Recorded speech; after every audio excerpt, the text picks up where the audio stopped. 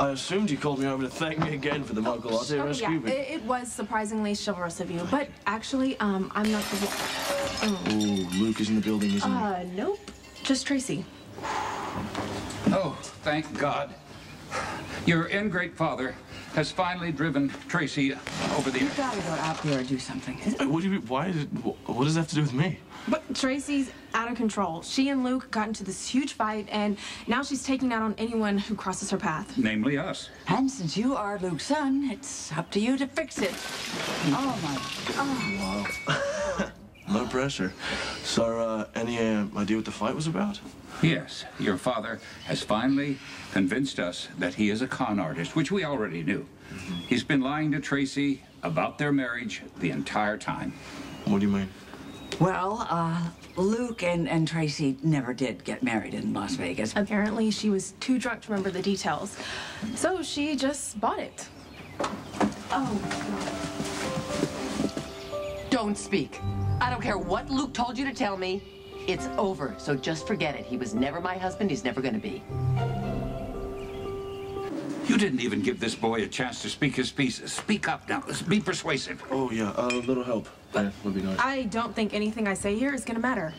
Considering I am just another freeloading relative looking for a handout. No. You are a member of this family. You know what? None of this is any of your business, so tell Luke to give it up. You can find another sugar mama. I hear Helena's available. Tracy, is it really that easy for you to just throw away the last 5 years? I was the victim of a swindle, nothing more. Yes, Luke conned you. Okay, and honestly, it's actually quite amazing that he pulled it off for as long as he did. This is not helping. Right, sorry. What I think you're overlooking here is the fact that Luke made a key mistake, okay? He fell in love with the mark, madly and deeply, and I think somewhere beneath all this justified, righteous anger, you love him too. Okay, so all Luke wants to do is marry you legally, right? And so for the sake of his happiness, and for yours... And ours, especially. Yes, and ours, please just take him back. Not a chance. I'm finally free of him.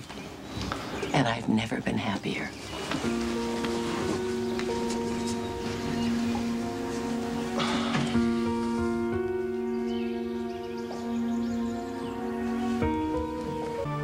Tracy loves being married to me. Well, we weren't actually married, but, you know, what's paperwork? Paperwork doesn't mean a thing. It's what's in here that counts. That's touching, Dad, but this one, I don't know, sounds like a big deal. Sounds like she's really upset. She's angry. She's angry. She's furious. She's spitting nails. So, I have to give her a little time. She's gonna punish me, teach me a lesson, all of that. But she'll come around. I just have to give her enough time to figure all that out, you know?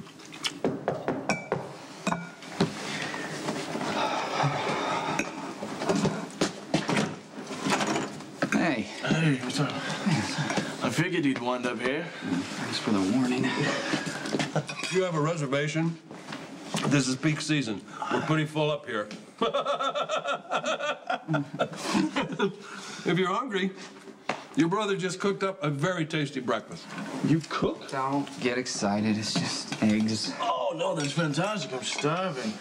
You're just in time. I was about to impart sage advice about how to handle a powerful, proud, and stubborn woman when she gets wise to you.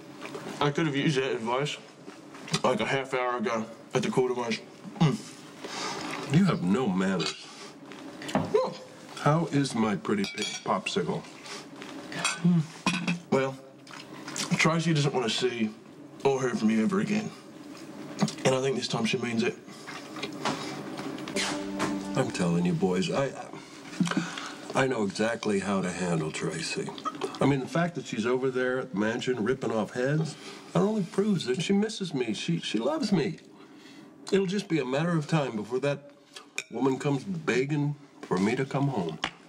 Dad, I don't think there's any doubt that Tracy loves you. That's not what you're saying. I mean, she has to, you know, after all the crap you put it through. Crap I've done. That's the pot calling the kettle scorched. Hey, I'm just saying. She's hurt, Dad. She's hurt. I mean, underneath the bravado and the cutting sense of humor, I'm sure there's a sensitive human being who just wants to be loved and not taken advantage of or lied to. No, there isn't. She's upset. And she has every right to be.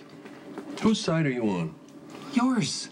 I'm on your side, Dad. I'm just saying that, I don't know, I mean, maybe you need to make a little extra effort this time. I'm not sure if resorting to your old tricks is going to get the job done. You need to step up, reevaluate, reassess the situation, come up with something new, man. I mean, maybe the whole anti-sentimentality thing has run its course. You should go over there, put your heart on your sleeve, and work some of your old Luke Spencer magic.